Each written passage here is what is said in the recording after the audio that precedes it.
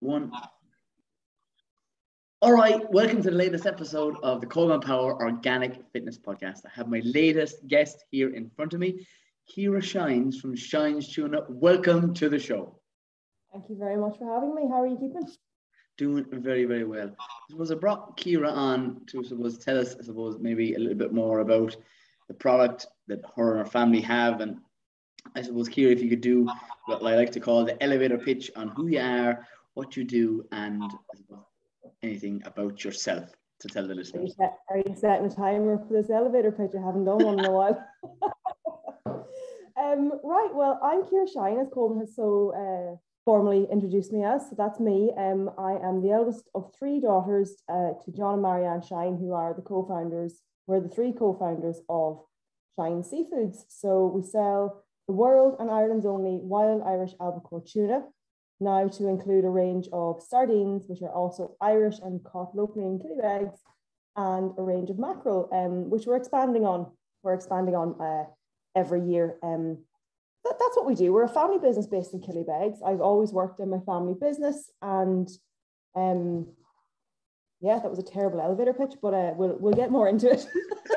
That was plenty. Elevator pitch are meant to be short, unless you're in a really long, tall building, and then that's not really an elevator pitch. We don't know what that is, but that was perfect. I want to, you to tell the listeners a little bit more about how you actually became the face of Shines Tuna. It's actually a slightly longer story than I suppose most other companies might be able to answer this, but basically my parents owned a fish and chip shop in Killybegs for nearly 21 years. And from before I could see over the counter, as long as I could change a bin bag or sweep the floor, I wanted to be in there. I'm the eldest of three girls. I was still daddy's girl, and I was always working with him. And towards the end of those 20 odd years, mum and dad came up with the idea of the Irish tuna. My mum had been a fish buyer for a Spanish fish buying company, and she knew that this particular, the albacore tuna, Bonito del Norte is what they call it, beauty of the north in Spain. She knew that Irish fishing boats were catching this and all the Spanish buyers were buying it because she worked for the buying company. And dad had always been a fisherman and he's always in the industry. And literally like 2 and 2 was put together and got 22 one day. And we said, oh, why are we not selling this? So we were still running the takeaway at the time. I'd finished college and I couldn't get a job after college. And I really I'm a home girl, even though I didn't think I was. And I liked the countryside, and I did not want to sacrifice everything to move to Dublin or Galway or a big city. So I stayed at home, I was biding my time. I was working in the takeaway, and then the Irish tuna sort of thing came about. So fast forward a little bit, the tuna started to go really well. I ended up taking more of a full-time role in it, and we sold the chip shop business. So I was getting married in June 2016, and as part of our photography package, the lady said, oh, I actually do a complimentary engagement shoot with this. If you have, a dog or a favorite t-shirt or an item basically that you'd like included in your wedding photography or your engagement photography, let me know. So I suppose being my father's daughter, I was never going to miss a good opportunity here. So I brought a kilo jar of tuna to the photo shoot with me. So when it came to the part of her saying, do you want to, obviously you don't have a dog with you, that was quite evident. She goes, is there anything you want included in the photographs? And I was like, this might be a bit weird, but can I get a photograph of me with a jar of tuna? Like, I had my hair done, I had my makeup done. It was in the Poison Glen in the north of Donegal. It was beautiful. And this was just like a picture perfect opportunity. And after we got those photographs back, Dad just insisted on using that particular photograph of me holding the tuna with everything. It went on promotional material. It went on the front of our brochure. It was used online. And that's kind of how I became the physical face of Shines Tuna. And then people just kept saying, oh, God, isn't that lovely young girl? Where did you get her for the photos? And it added to the story that my dad could say, well, that's my daughter, actually. That's great. I suppose. Yeah, that's the long-winded way of how I became the face of it. But then I started talking a load of nonsense on Instagram and doing reels and all the rest of it. Fast forward a few more years, so who's not doing that these days? Yeah, everyone's on the reels, but no, it's a great way, I suppose, of showing a family-run business and making you most certainly main front stage, promoting the likes of something that's local and it's fresh. And I suppose that's what I kind of want to lean on next to about, I suppose, sustainability. A lot of people talk about sustainability in our fish sustainable for the future. I suppose we can expand on that point to what you do currently know. Yeah, well, when we started selling the Irish albacore tuna first, it was our first product. We came out with one product first. It was the tuna in the jar, the one that is, I suppose, our biggest and best known product even to date. And one of the things we were concerned about when we started getting into it was sustainability, because it's I suppose sustainability is the word that's thrown out there an awful lot, and there's lots of greenwashing and there's a lot of misinformation out there. But I feel that the fishing industry gets a lot of a hammering for it, even though we're an island nation and we're surrounded by fish. People talk a little bit less, in my own personal opinion, about the sustainability of other meat production, whether it's chickens or poultry or beef or anything like that. I find fish gets a big hammering. So we were concerned about the sustainability and overfishing of this particular species, because this was going to become our main business, and it's what we were putting all of our effort into. So we did a little bit of digging, and it turns out that it's an exceptionally well managed fishery, and the quota in Europe it's usually about 2,500 tonne per year, plus or minus a little bit. It gets reassessed every year. The boats have to individually apply for their quotas, and they have to meet certain targets every year for this fishery. BIM then, which is a Boardish Goara, so the Irish Seaboard effectively, Fisheries Board, they have these things called fishery improvement projects, a FIP and FIP. And there's a FIP for brown crab, and there's a FIP for a couple of other different fisheries all around the world, loads of fisheries all around the world. And the albacore tuna was then going to become part of this FIP, because it's a prime Irish resource, basically. We only buy from the Irish fishing boats off the Irish quota in Irish waters. But funny enough, other European countries like the Spanish fishermen and the French fishermen, just for example, those two, they prefer to catch their albacore tuna in Irish waters as well. So we're only taking a fraction of it. We're being cleaned out by the rest of them. But I'm probably deviating a little bit. But the reason that they catch the Irish fish as much as they can instead is the albacore tuna are a migratory species. So I'm doing wiggling with my fingers. No one can see it, because when this goes on the podcast, no one can see me wiggling my fingers. But they're a migratory species that they start off in the Bermuda Triangle, and then they basically go the whole way across into the Mediterranean, and they go into the Cantabrian Sea.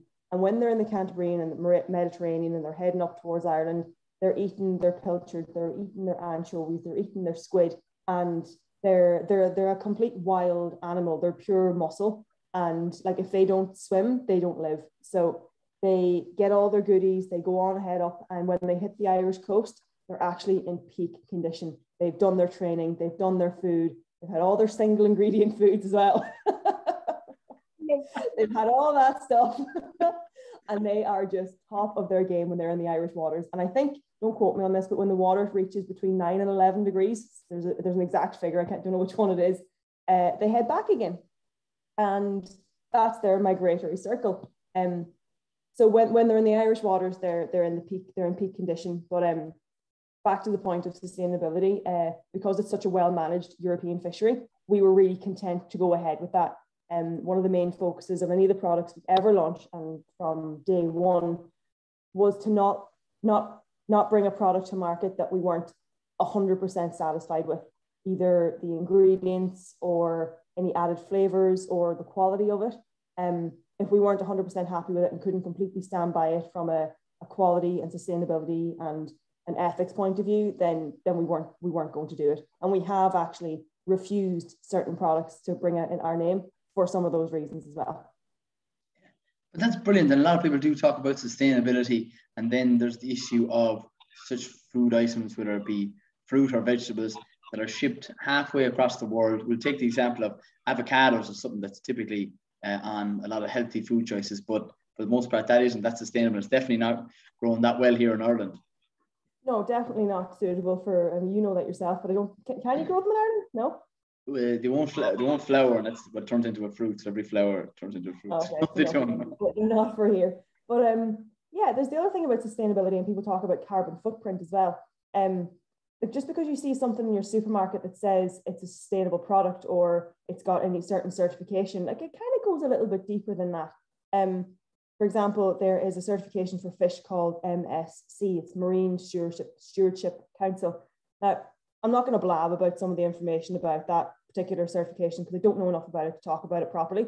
But Irish fishing boats don't qualify for that because they don't meet certain requirements for the type of fishing. And that's fine. That's fine. They don't meet certain requirements. Some of the boats never will, and that's fine. But when you're buying Irish fish as an Irish consumer, or even as a consumer in the UK or across Europe, you're supporting people that are local, you're supporting local communities, and the carbon footprint is exceptionally low and practically non-existent when you compare it to, say, your avocados coming from Peru or wherever they come from, and then back to seafood again, which I suppose is clearly my area. People talk about prawns a lot of the time and farmed fish. I saw in a restaurant in Dublin, I'm not going to say where it was, they had catch of the day sea bass. Sea bass is a farmed fish, and 90% of the sea bass that comes into this country is farmed in Greece or even further afield. So why would you have sea bass on your menu as a restaurant or a supermarket when there's the most amazing white fish caught and landed into Kilmore Quay and landed into ports in Cork and all around the country, and it's Irish and it's supporting people that are local, and it's like, back to the word sustainable, my dad always says the most endangered species in the Irish fishing are the fishermen, and they need to be supported as well. But back to prawns there. Prawns and actually the majority of the current canned fish category in nearly every supermarket that I've ever been in, with the exception of Shines, has such a high carbon footprint that if you knew how far some of the stuff travelled, and Dad's famous quote is, we import produce from as far away as humanly possible, and we export our own stuff as far away as humanly possible.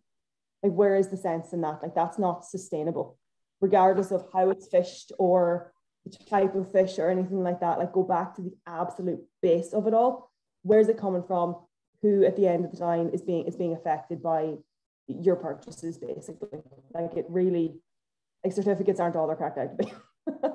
Yeah, the food system is slightly messed up in the sense that we produce fruits and vegetables and the likes of fish and other things, and we ship them exactly like you just said, halfway across the world, which is nonsense. Yeah, when we could be the ones benefiting from that. Like take our sardines, for example. I can't take any credit for the sardine product that we have at the minute because it was all Mr. Shine. He was kind of semi-aware, but not really, and then did a bit of investigative work that the sardines that we actually can are landed in Killybegs. They're landed in several ports around the country. It's a really small inshore fishery. But the ones that we have for our first batch are, we know the fishermen, we meet them most days in Killybegs, like we know the boat, we know the family, and it's fantastic. It's as close to home as we're able to get with any of our products. For example, the Irish tuna aren't landed into Killybegs, they're landed into Castletown Bay in Cork.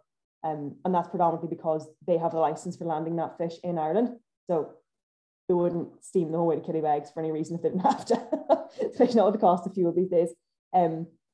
So yeah, our sardines are Irish caught, are by Irish fishermen landed into Killybegs.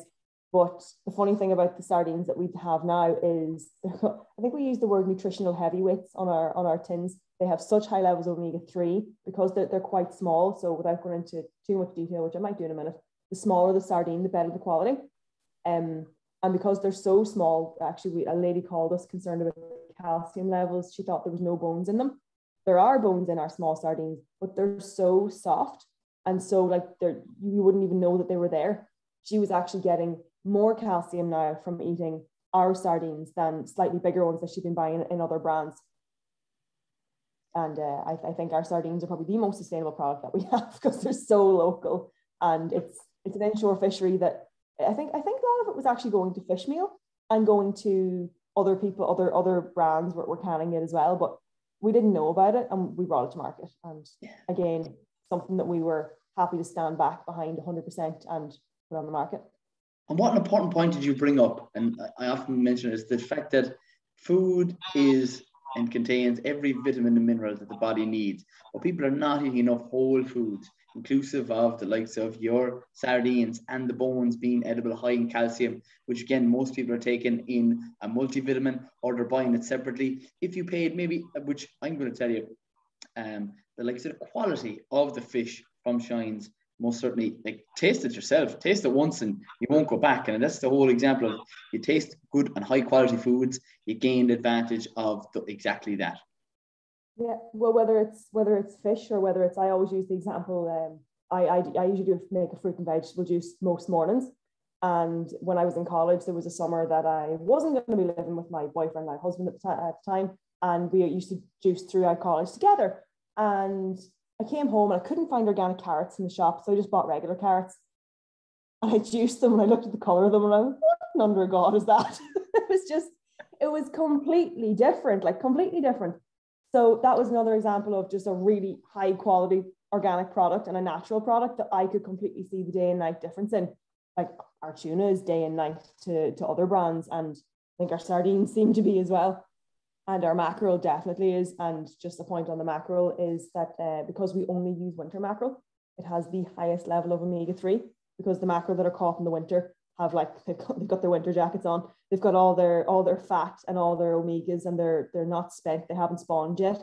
So they are, again, nutritional heavyweights. And like Dad was saying to somebody on the phone yesterday, he said, I could buy mackerel now in the summer, but he goes, I could buy it so much cheaper because it's not the quality that I want. Like, people actually have told us that they opened our mackerel in brine and were convinced that it was in oil of some description because it's so creamy. But it's not, it's in water. But just back to, it has everything you need.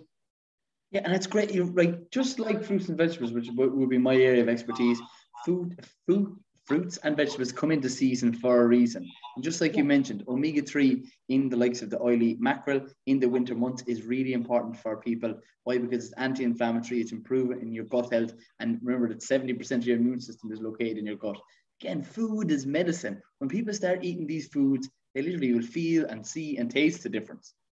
Yeah, and you feel better, like you said, and you look better, and you've got better energy levels. Like, I was away in Belgium for 10 days, and I'm not going to lie, pizza and pasta was kind of the diet. Between shopping and changing accommodation, and with the two kids and us and everything else, it was just sort of like grab and go, and it was make sure they're fed and we'll sort ourselves later. I was as sluggish and dead with energy, whereas this week now I'm home and I'm back on my normal food and I'm drinking loads of water, and I'm a different person, completely different person. There's nothing wrong with pizza or pasta now, by the way, but too much of it. Back in your own bed. Routine is key. And I suppose I want to bring up the likes of Irish people have a tradition of eating fish. And a lot of people now will have, I suppose, maybe salmon. But salmon isn't something that I often recommend. And more so, you'd know better than I would. How much of that is often farmed? Nearly all of it is farmed. If you were, well, the reason you would know whether it was farmed or not is how much you actually pay for it. To start with, wild salmon are so rare. Not that they're rare to get your hands on. There's plenty of them, but they're such a managed fishery as well. You have to go out and buy a tag, basically. You have to buy a license to catch a wild salmon. Like, when they're in season, like, there are some fish shops, say down around Hope and stuff, or not fish shop, fish shops. Sorry, I thought I said fish and chips. There's some fish shops around Hope that you'll pay like €50 a kilo for a whole salmon. And like, that's crazy. Some people say, oh, that's not very expensive, but not something that I want to touch on, but I will now that I'm here. The way people buy their fish as well. People think, oh, if I buy a whole fish, it's much cheaper than buying a fish that's been filleted and skinned and boned. By the time you take that whole fish home and you've done all that stuff yourself, you're out of fortune anyway. You've lost half the fish to start with. You can't eat most of it anyway, because it's like head, bones, tails, and Irish people generally don't eat that kind of stuff. But you've probably not been able to fill it or cut it properly yourself, so you've lost far more of the fish. So that's one thing actually that I always say. I worked as a fishmonger for a couple of years actually as well. But I always say to people, yes, our tuna is more expensive. All of our products are a premium product, but it's ready to go. It's cooked for you. It's ready. It's edible. You just have to buy it and open the jar. That is the most difficult part, is opening the jar. Like, price and quality and things like that are, again, fairly subjective, but it depends on the person, really. I don't tend to get into too many debates about price about our products. I just say, do you know what? Taste it, and if you like it and you appreciate the price of it, then come back to me. And usually pretty positive. But you pay for what you get, and that's key with anything you buy. You get what you pay for, exactly. But yeah, back to the salmon. It's all farmed, basically all farmed. And look, it depends what you want. I don't rate salmon as a fish, whether it's wild or farm. It's not a fish that tickles my fancy, basically. I love hake, I love scallops, I love good Irish proper prawns. I won't eat prawns unless they're wild, basically, because the conditions in which they are farmed in are absolutely horrific. If anyone wants any more information on that, they can go and Google it or go and just YouTube it, because they're basically farmed in slurry pits. Like, I'm not going to get into too much detail about it here, because if you want to eat prawns that aren't wild, you will they're cheaper. They're so cheaper. Like, you can quadruple the price for a wild prawn. But Jesus, it's good. It's good in quality and it's good in taste. And yeah, farm salmon, I don't really know what I can say about it. Like, it's not like, yeah, you'll get some nutritional value from it. Like, you absolutely will, but it's not for me. Wouldn't recommend. And it is not sustainable. I think Dad's quote is, when I say his quote, it's something that I always hear him saying quite often. It is true. It takes 2 to 3 kilo of a wild fish to produce 1 kilo of a farm salmon, a farm fish. That doesn't make sense. No, that's an amazing fact. Yeah. It's kind of scary as well. And yeah, I'm not going to talk about farm salmon anymore, because I'm going to get caught up with somebody. Someone's going to argue with me about it. It's not. And I'm not trying to catch out anybody. So what I would like to touch on. I'm a reporter. John was here, you began. What I'm going to touch on here is the likes of, I suppose, firstly, it was an honor to be nominated as an ambassador for Shine's tuna in itself.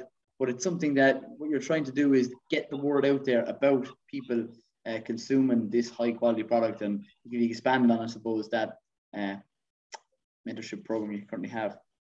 Yeah, so our ambassador program was basically set up for that reason. I wanted to expand the amount of people that had access to it and could try it. And obviously, like, you've told lots of your friends and family and your followers, and every subsequent ambassador does that. And to be honest, our friends and family, even before we had the ambassador program, were the best ambassadors that we ever had. And anyone that tries it, they're genuinely so blown away by the quality and the difference to other stuff that they've had, that it speaks for itself. And like, good news travels fast, bad news travels equally as fast, but still, you know what I mean? So the ambassador program, I decided when I was setting it up that I did want to run it twice a year. I didn't want anyone getting you didn't want anyone wanting to commit, like, no one wants to commit. I wouldn't anyway, to like a 12-month ambassadorship program. I felt it would be a bit too much for people. They might get a bit stressed out, and that there'd be no fun in it. So I was running it twice a year, and all it entails is we give the chosen ambassadors a small application form to fill in,